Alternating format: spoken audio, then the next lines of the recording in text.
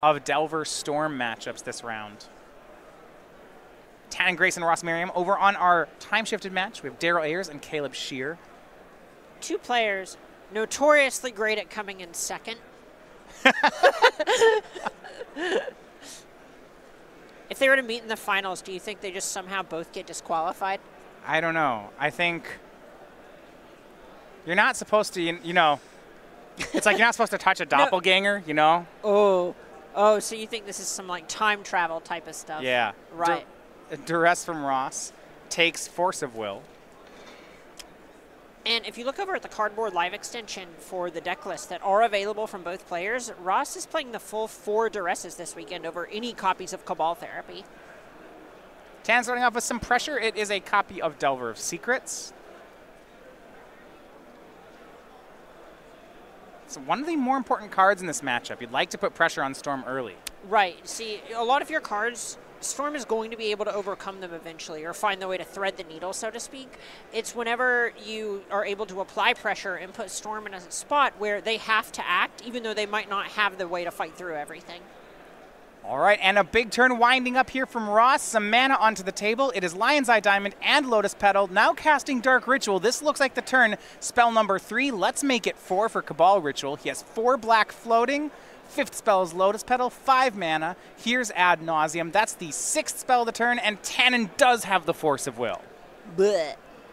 Picked that one up. Ross had taken the first Force of Will with Duress. That means Tannon just had one turn to draw it. Yep.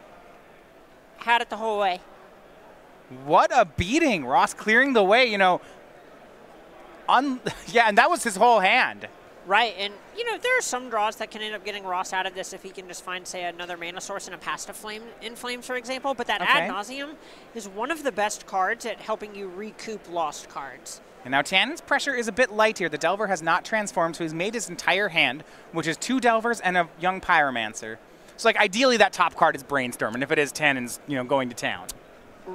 Ross does have an Infernal Tutor on top of his deck. Okay, so he preordains. Draws, he's going to pass this turn. So maybe one more turn on Infernal Tutor? Right. So here, if Ross finds another mana source on top, for example, he can Infernal Tutor, hold priority, crack the Lion's Eye Diamond for red, get past In Flames, have that extra mana source on the battlefield, and likely just go from there. Well, he's going to have to go next turn, so he goes down to 8. And Tannon's draw might mess things up. Here's a copy of Abrade. It actually plays here. Right, so it can hit Lion's Eye Diamond or Lotus Petal. Upkeep. Tannon abrades the Lion's Eye Diamond. All right, and it looks like Ross has a copy of Cabal Ritual that he found off of this. So there may be something that he can do if he chains Infernal Tutors. Okay, so we're thinking he has to, right here, he just has to let the Lion's Eye die, right? If he discards his hand, then end of story. Exactly. He doesn't have any kind of payoff card. He doesn't have anywhere that this mana can go. At this point, Ross is likely just trying to figure out, all right, what is the luckiest series of draws I can have that can result in me winning this game? All right. Just thinking about it. Yeah, this is in upkeep. So right, one more card is on the way. Now, if you make mana here, the mana pool clears before the draw step, so he can't spend it to do anything. He's not really playing to an out. Right, and even then, you just can't crack this Lion's Eye Diamond, or you're going to have to discard the Infernal Tutor anyway.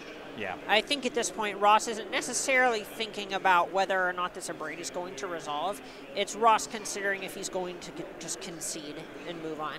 Well, this is the 7th card in his graveyard. Right. So you're right. There is, I think he's trying to piece together the turn. Right. So if he, right. So this is so on the board. So the Cabal Ritual would put him up to 5 mana. Yep, and it looks like he's actually a mana short here. Okay, so yeah, Ross will pick up the cards as Tannon gets the win. Walk me through the line he was looking at. So if you have your 2 lands in your Lotus Petal, 7 cards in graveyard, so you have 3 total mana available. So you start with Cabal Ritual. Right, which puts you up to a total of... It's plus 3. It's plus 3. So that's going to put you up to 6 mana, which you can then Infernal Tutor down to 4 mana. And the best thing you could get there is Past in Flames, but then you don't have a mana to flash anything back from your graveyard, unfortunately. Yeah. And actually, that was an Abrade during the draw step, so there's not another card coming for Ross to look at. Exactly. The Cabal Ritual was the draw for turn. Right.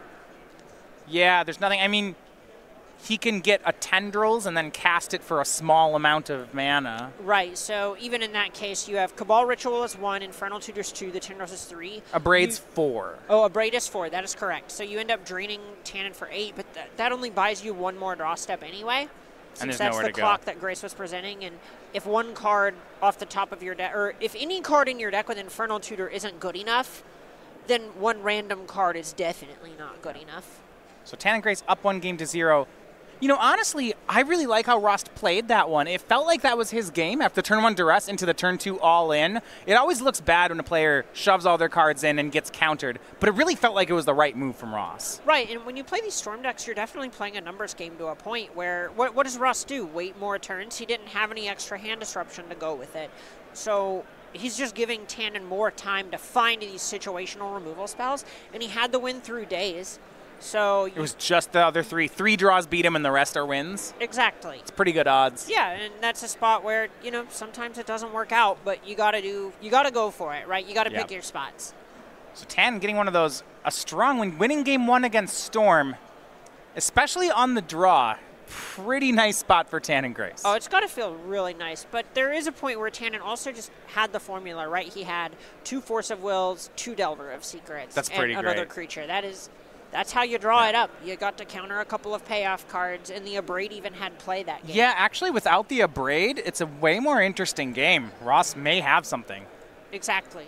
Exactly. There's a spot there where you have 3 additional mana from the Lion's Eye Diamond. You get the Past in Flames and cast it, and then you get to flashback Dark Ritual, Cabal Ritual, your Infernal Tutor, Tendrils, kill Tannon. Yeah, without the Abrade, it looks like Ross actually has the win. Yeah, because there's the point where you just make so much mana, you can Infernal Tutor chain to, like, Infernal Tutor, get an Infernal Tutor, get an Infernal Tutor, get Tendrils, kill you. All right. Well, I do want to look at the sideboards here. So on Tannon's side, he's going to have some other ways of interacting with the combo. He does have some Surgical Extraction, 2 copies of it, and 1 copy of Grafdigger's Cage to interact with the graveyard. He also has more Abrades if he wants to continue to fight over those mana rocks, and also has 3 copies of Pyroblast to fight over cantrips. Given that, where do you want to see him go? So the things that I'm looking at are the anti-combo cards you originally listed. The Surgical, kind of obvious. Grafdigger's, kind of obvious. Pyroblast is one where if Tannon wants to try and just fight over those cantrips, he does have that avenue available to him. The Abrades are fine if Ross has multiple Lion's Eye Diamonds, but otherwise can be a little bit hard to line up. But the other thing that Grace may end up wanting to lean into is a single copy of something like Marsh Casualties as a Staticaster, as those are things that help Grace check something like Empty the Warrens from Ross. So 1 win for Tannon. Kind of has a reputation here being the perennial bridesmaid at the events. Still looking for that first win, but his stats are not to be argued with. 11 all-time top 8s. In the 2018, he has last year and played 16 opens, top 8'd 7 of them. It's some really nice stats here for Tannon, and a strong player on the tour. I honestly just really want him to get like 11 more wins so he can start making 27 dresses jokes. Oh, man. He's capable, right? Tannon's incredible. Yeah. This is not me ragging on him. I want him to make the finals 11 times this year.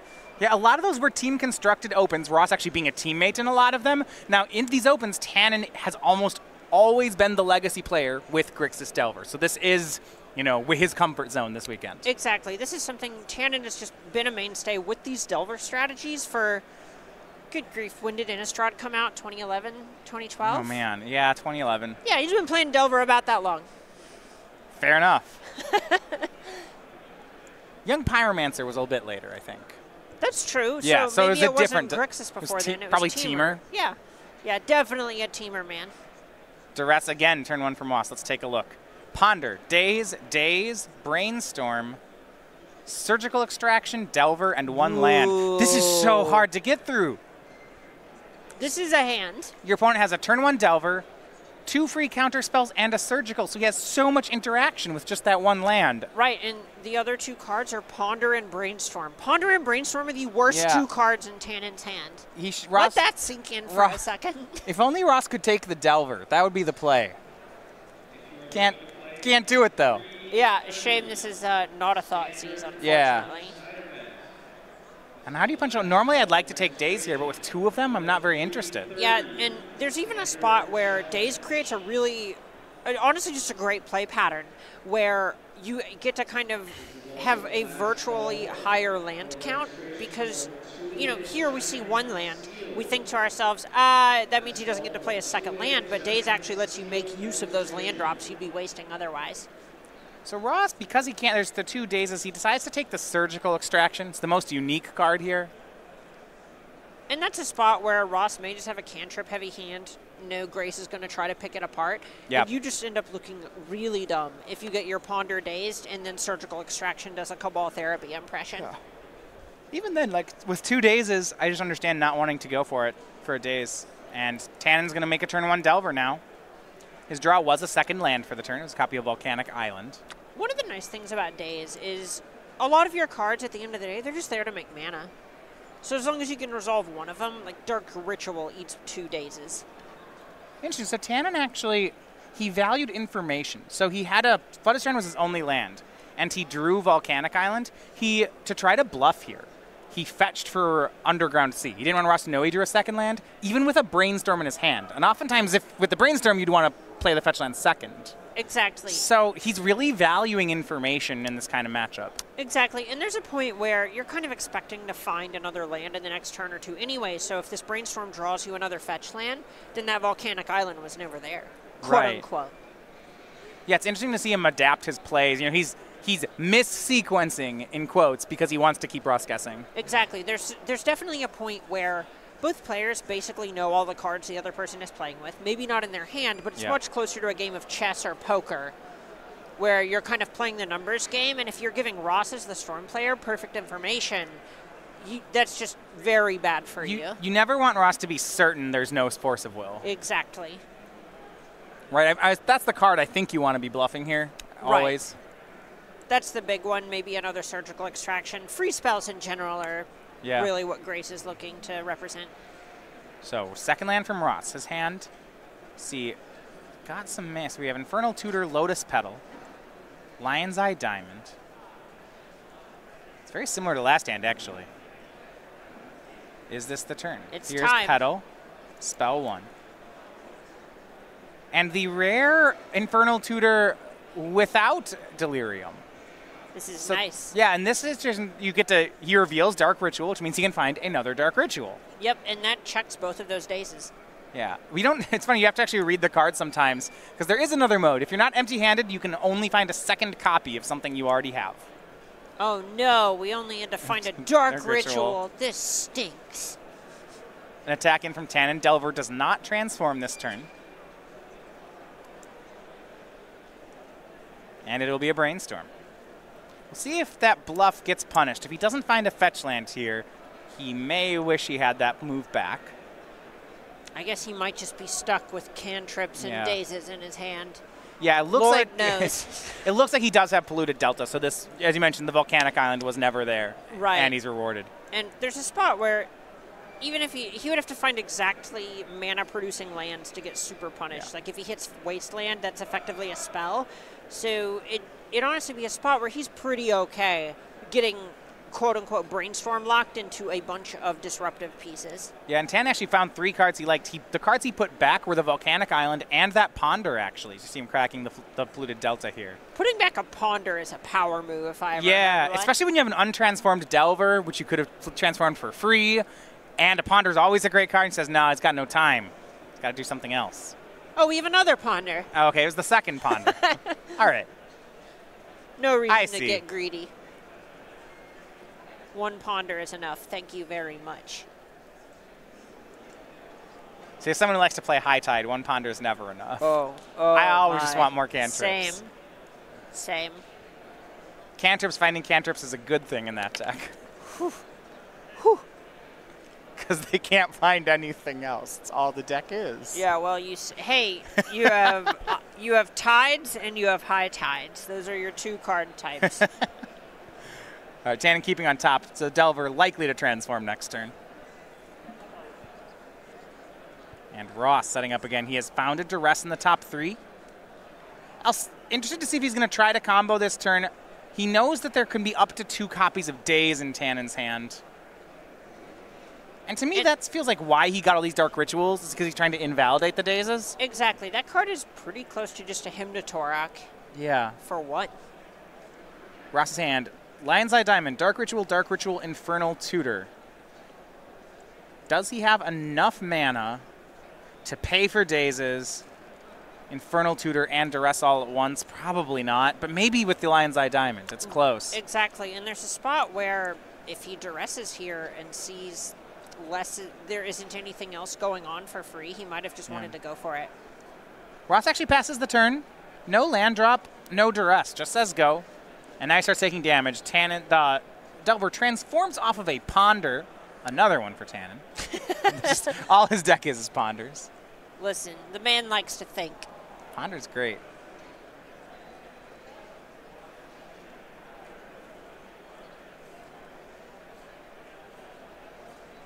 And he'll cast. Maybe a second piece of pressure from Tannon's side, or just more defense, more disruption is what he's looking for. Oh, it's a shuffle. Yeah, he doesn't like it, so he's going to go shuffle, get a random card off the top. Right now, his defense are 2 copies of Daze. But they're known, and that's the issue. Right. Right now, Ross just has the luxury of trying to weave through those things. Right. And him pondering, keeping on Ponder, and missing land drop is such a sign here that Tannon's going, all right, I need a Force or a Flusterstorm, something to that effect, and I need it right now. Because the way to beat Dazes is mana, but Storm's an interesting deck in that if you skip a land drop, but you drew a Ritual, it's just more mana, so it's actually better.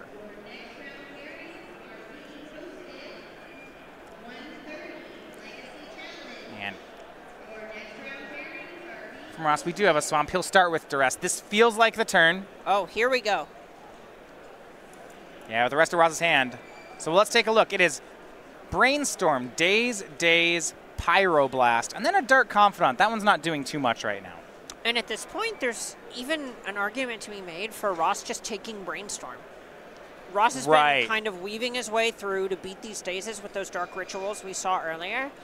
And so if he thinks he can do that, just lock out any of his good top decks with this Brainstorm, taking the Brainstorm. Well, this is where Ross is going to have to go into the tank, right? Because if he can beat 2 Dazes, it's not a question of maybe he can beat 2 Dazes. He either can or he can't. Oh, here we go. Yeah, he's taking the Brainstorm. That means Ross has counted it out, and he believes he can. And yeah, look at the face there. That's someone who's like, yeah, I did the math, and you're dead. Let me show you how. 5. It's a team sport. Tannon knows what's going on. So, Dark Ritual. Spell 2. 3 black mana. Tannon has to decide whether he wants to daze anything. Every time he dazes, it adds to storm count. Exactly. This is the spot where you go, well, I don't know if I do it now or if I wait till the payoff card or... I don't think it matters. I think Ross has him both ways. Ross is a smart man, and this is not his first rodeo with Storm. Yeah, because his hand is second Dark Ritual, Infernal Tutor, Lion's Eye Diamond. I just don't think taxing him for 2 mana at any point in this combo changes how this works out. Right, and Tannon doesn't have the information that we do. Right. Is the key difference here. He knows that Ross knows about the Dark Ritual, but there's a point where Tannon has to figure out, is Ross bluffing me? Right. To try and get through these dazes anyway. And if so, where am I supposed to daze? Yeah, I mean, it's hard, right? Ross taking the Brainstorm suggests that you're just dead, but you want to play it out. You want to make sure that that's actually the case. So Tannon's going to do it twice. Ross will pay for both dazes. Storm's now very high. Ross just has to get to a Tendrils, more or less. Makes 3 black mana. Tannon still has a red mana. That's not going to play here. Well, I guess he's floating it for this blast, but it's not going to matter. Ross storms up, gets Infernal Tutor, holds Lion's Eye Diamond, cracks Lion's Eye Diamond. That's spell number 7. You know, he can even just very short go get another Infernal Tutor and then tutor for Tendrils, and that would be lethal. He's going to go for a different line, and that's fine. It's all the same. It's Past in Flames. 2 more Rituals.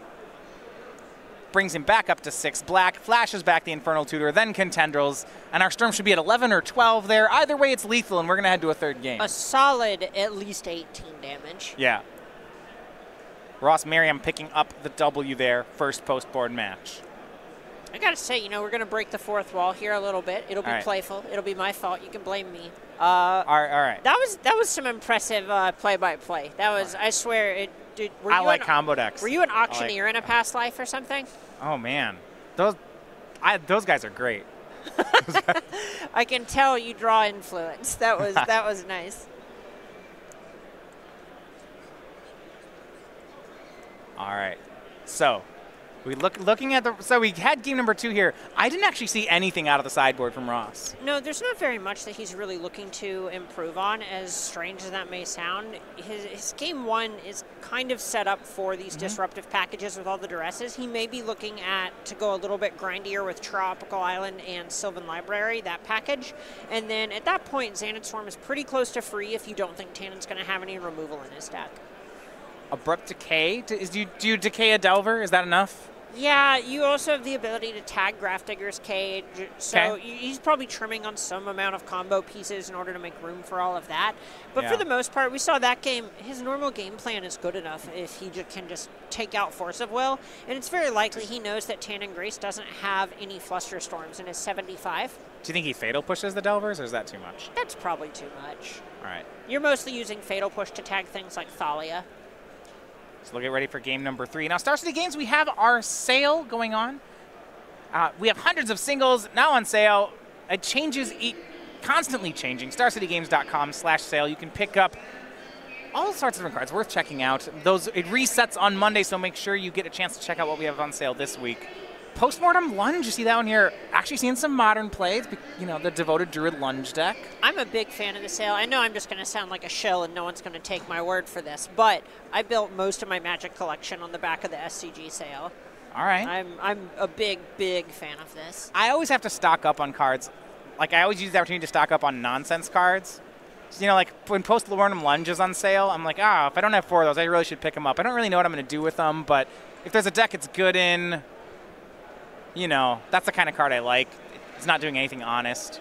I got most of my Shockland collection on the back of these. You know, before they kind of themed the sales a little bit more. So I have a bunch of non-English original Shocklands, a bunch of signed Shocklands, and so on. So I'm a big, big fan of this. I think I picked up some Serum Powders once off the sale. I picked up some Retracts. 2 kinds of people. Yeah. 2 kinds of people. I probably should start getting that playset of Jeweled Amulets after watching the Dominic Harvey match because, you know, it cost 0. Should you? It cost 0 and was at the undefeated table, so that's like, I'm probably in. Oh, it's way too late. MTG Fine Ants has already... It's already bought out. It was bought out at the start of the round, probably.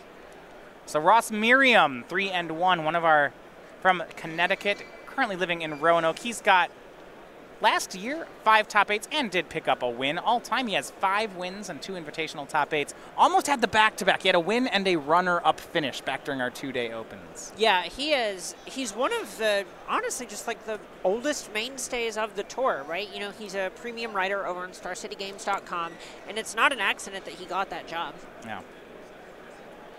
Originally in Legacy, kind of cut his teeth playing elves. Though now Ross is mostly, he's got kind of developed a play style where he likes tempo or spell-heavy blue decks. So a lot of times you'll see him playing things like Blue Moon in Modern and Storm or Sneak and Show in Legacy. You know what happened before Ross played elves in Legacy?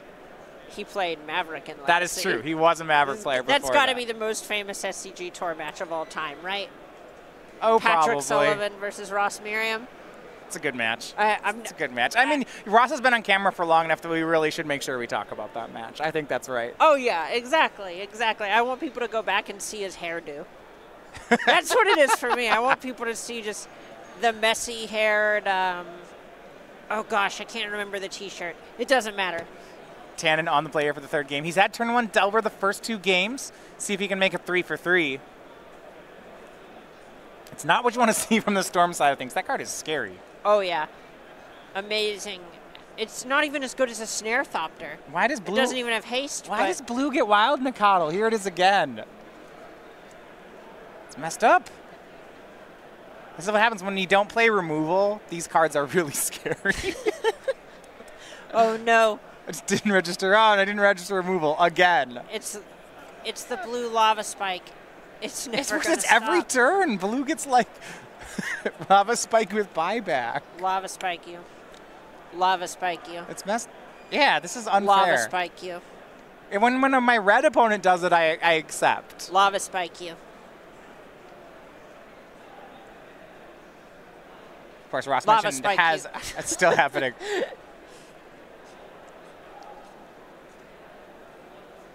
Oh my gosh, is it time? No, he's just playing around days. Maybe.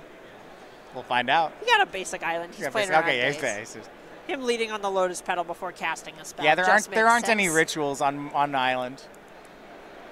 Not yet. Yeah, I think blue needs to start getting rituals. I think that's really... All right, Modern Horizons, picture this. All right. 1 blue, human wizard, 1/1. At the beginning of your upkeep, look at the top card of your library. If it's an instant or sorcery card, put a dark ritual into your hand. Because why wouldn't blue have this effect? I was wondering if it was going to be something like tame, and like put a dark ritual into your hand. It's like, no, okay, it's completely broken. All right, I got one. Merfolk Spirit Guide. It does exactly what you think it does. That's probably okay, right? We could print that. Why wouldn't blue have that effect? It has all the other ones. You know, you could give white a Spirit Guide and no one would even play it. Like, you cast Burmaz on turn 2? Gotcha. Boom. You're so wholesome sometimes. You're like, could be cranking out Sanctum Prelate or Thalia, and you're just like, what if they just cast a 3/4? Look, turn 2 Burmaz. That's ahead of schedule. It's not worth it. You're so right. I'm proud of you right now. Yeah. I think Merfolk Spirit Guide would be a problem, though. That is true. You could probably do some broken things with that card. That is true. Tannon swings in, does not get a transform off Delver, but he does make Ponder. But he's shuffling off the Ponder. Go, Fugitive Wizard, go! Shuffling off the Ponder is pre. We'll see where it is. It might be the fetch land and then the Ponder.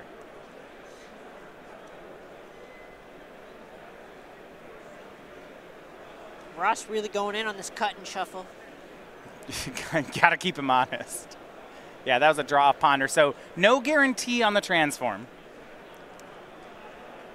Ironically, the Delver not transforming that turn isn't that big of a deal because it doesn't change the number of turns it would take a 3/2 to kill Ross. Right. This next turn is the one that Tannon's really hoping that we see Insect Elaboration come to play. Yeah, right. So when you generally look at damage, you're counting number of turns. Now, against Storm, there is a second mode that the faster, and this is something that Burn uses, the faster you deal damage, the worse their ad nauseums become. So there is some advantage to getting that transform, but you're right, mostly he really wants to make sure it happens this turn. Exactly. There's sort of a point where there's not a colossal difference between being able to take 15 and being able to take 17. Yeah, those are both lethal. Exactly. So it's when you start getting them below, say, 10.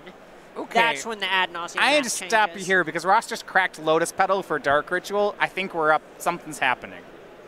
Nah. No, nothing's happening. Tannon Spell pierces it. That's a disaster. Yeah, it looks like Ross just bricked on a black source and thought, well, I have to go for it now. Yeah, it's not going to get better. Exactly. The longer you wait, the worse it gets. Oh, geez. And we see a Force of Will hiding out in Tannon's hand. I like Ross's move because if Tannon's only counterspell was Force of Will, he probably wouldn't have forced the Dark Ritual. He wouldn't have realized that Ross didn't have the second land. Right. So Ross could have, gotten away with one. But when Tannon's card is Spell Pierce, unfortunately, it's just Tannon's going to make that play 10 out of 10 times. Yep, exactly. You know that your card is going to, it's a conditional counterspell, and that condition is, the window for it's going to go away if you keep letting rituals resolve. So, Brainstorm on upkeep to set up the transform. Tannon shows Pyroblast to Ross, transforms and swings in, Ross down to 15. Right now, Tannon's hand is Pyroblast, Force of Will, and a blue card. Don't mind it. We take those.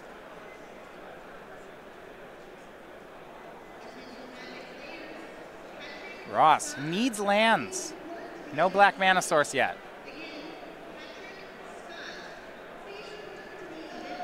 Tannon makes the second Delver. I don't know if he has a blue card to go with that Force of Will yet. I think he has a Ponder hiding out in there. Okay. So the question was whether he wanted to, of the 2 blue cards, he has to hold one and cast one, and he wasn't sure which one he wanted to go. Exactly. Yeah. That makes sense. Well, it looks like Ross found a Lotus Petal.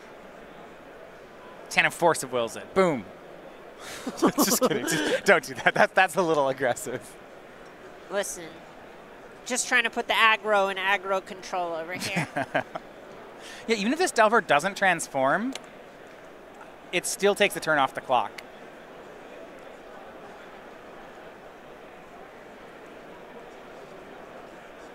So yeah, Lotus Petal. Does it resolve? Black mana, Dark Ritual. Now, do you Force of Will this? Mother may I. Yeah, so you want to end up hitting this Dark Ritual because the last couple of turns, it's left a spot where Grace, if you I need to pause you. Is this another Spell Pierce? Tannon's fetching. Oh my gosh, this is so brutal. If this is another Spell Pierce, please don't do it. Oh, God. Had to do it to him. Oh, this is just carnage. This hurts so much. And so what did you pierce? A Dark Ritual that was petaled and another Dark Ritual that was petaled. Sick flex. Oh, yeah. And you have to do it to the Dark Ritual, even if it were Force, because you just feel so bad if you're in a spot where if you say it's Force Ponder, if then Ross has the opportunity to say use the 3 black mana, use the first one on a Duress. A swing for 6, Ross to 9. Tannon's hand is again Pyroblast Force of Will blue card. Ross draws black mana source, but he's down to 9. He has 2 turns to work with. Okay. And he can't use Ad Nauseam anymore. Ross gets to discard his hand before he loses. This is fine. Yeah, I mean, he plays Lion's Eye Diamond, right? Yeah, exactly. He's going to play all these cards, and then Tannon's going to force. Okay. I saw you've been using discard his hand like he's going to crack an LED. No. He's just going to cast a bunch of rituals, and then die? The card that matters is going to also be placed in his graveyard. Well, maybe he has a Duress. It's possible. That is true. At a glance, it looked like his hand was mostly rituals. Yeah. If he had Petal, Dark Ritual, Duress, starts with Infernal Tutor here, he does have Threshold. Do you think he would have led on Dark Ritual or Duress? I mean, at this point, you have to lead on the Dark Ritual. Okay, so Duress could still be in his hand. It would make sense. Right, so he's choked on black mana at the moment. Yeah. Tan deciding if he wants to Force of Will a Cabal Ritual. It's tempting because he only needs 2 turns here. Normally you wouldn't force, but he's so close to the finish line. Yeah, there's a point where you're just trying to whittle down the resources that Ross has available. Yeah. Right, because if you don't force, the concern would be, I would think, is if Ross's hand is something like another Cabal Ritual plus Duress plus Infernal Tutor, you might lose. Right, and there's almost a point where Tannon has to go, well, don't I also lose to that hand next turn? Yeah. So, spell 2, that made 5 black mana. Spell 2 is Lion's Eye Diamond. Ross only has 2 cards left. Tannon really hopes 1 isn't Duress, and it's going to be Infernal Tutor. And he's going to crack with it on the stack. Tannon Force of Wills it, and Ross says, yeah, I can't beat that. He was shoving all in. And it is Tannon Grace, 2 games to 1. He is your winner and improves to 4-1. It's a